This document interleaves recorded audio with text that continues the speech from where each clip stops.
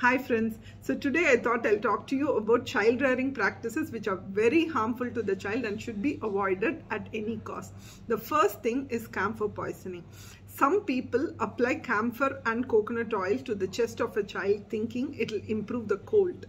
Also, sometimes the burnt camphor which is left unattended is ingested by toddlers.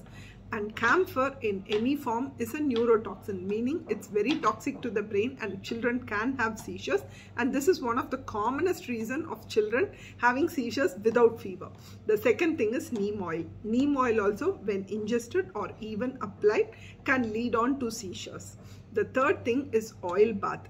We think oil bath is very good, but if you want to apply oil, it should be only chin below, because when oil and water mixes, it forms an emulsion, and when even a drop goes inside, the child can develop a very severe pneumonia called light point pneumonia.